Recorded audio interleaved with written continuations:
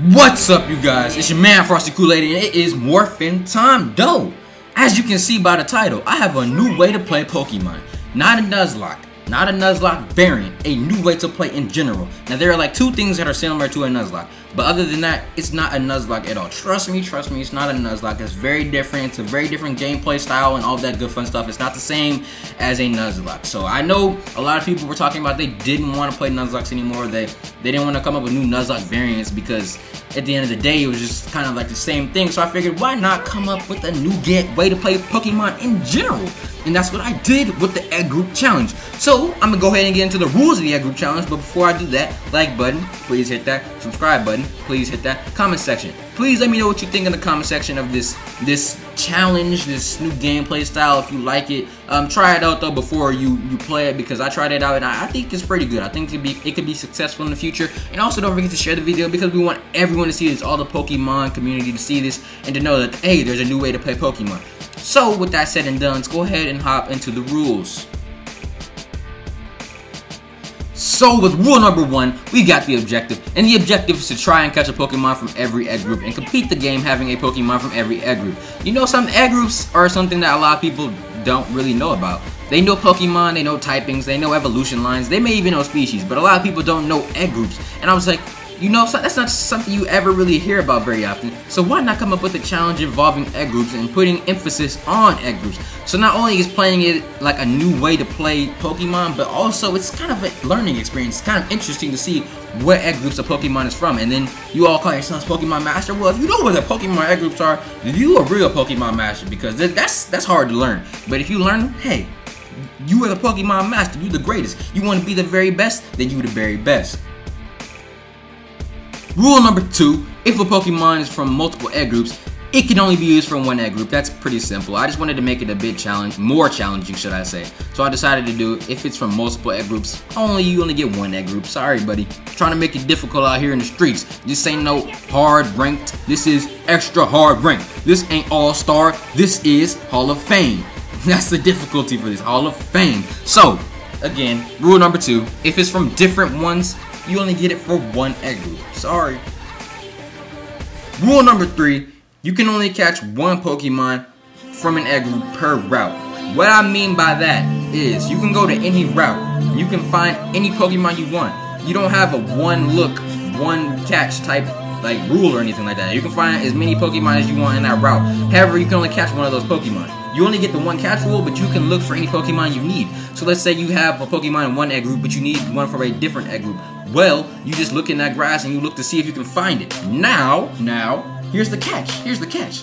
If you run into a Pokemon that's from your egg group, guess what? The route is off, not the route. The route is off limits.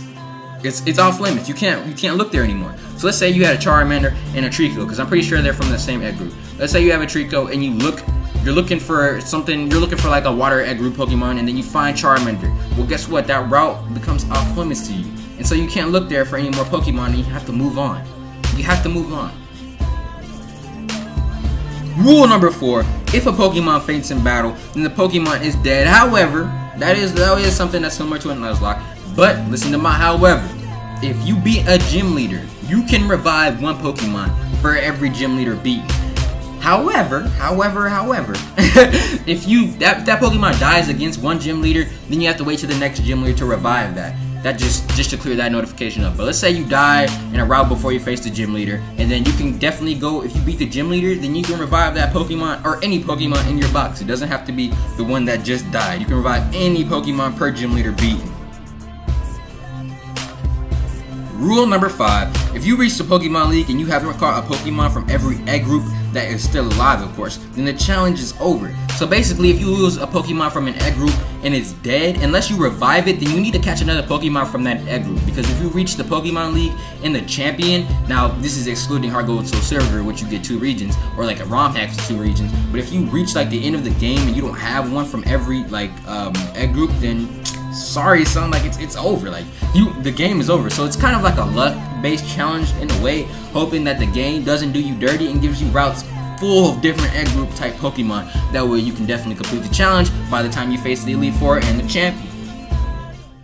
Rule number 6, whitening out and blacking out doesn't result in a game over unless you have no Pokemon in the box. That's kind of like That's pretty simple. Like, that goes for anything. I mean, if you have Pokemon in the box, then you're not done.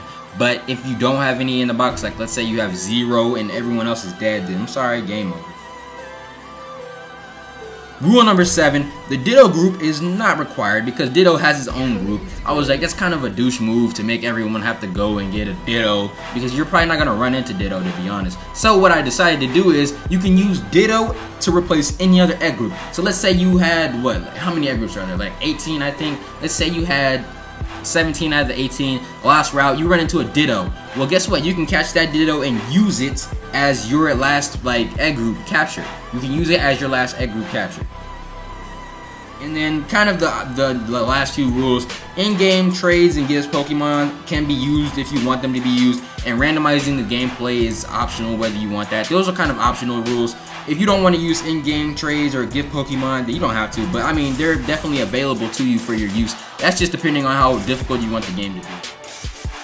Okay, with all that said and done, that is the egg group challenge. A pretty simple challenge. I'll have the rules in the description if you don't want to watch the video again. I'll have it so you can read them there. If you have any questions, contact me. If you think it's a good idea, bad idea, let me know. If you think it's a bad idea, don't hate on me though. Just say, hey, I think you could have done this better or something like that. Because if you hate, bro, why hate? Why can't we all be friends? You know what I'm saying? I'm just trying to help the community in general. But that's all I have for this video. If you liked this video, please hit that like button. Also, don't forget to share, subscribe, and comment down below your thoughts. But till next time, you guys, it's been your man, Fresh Too Late. I'm out. Peace.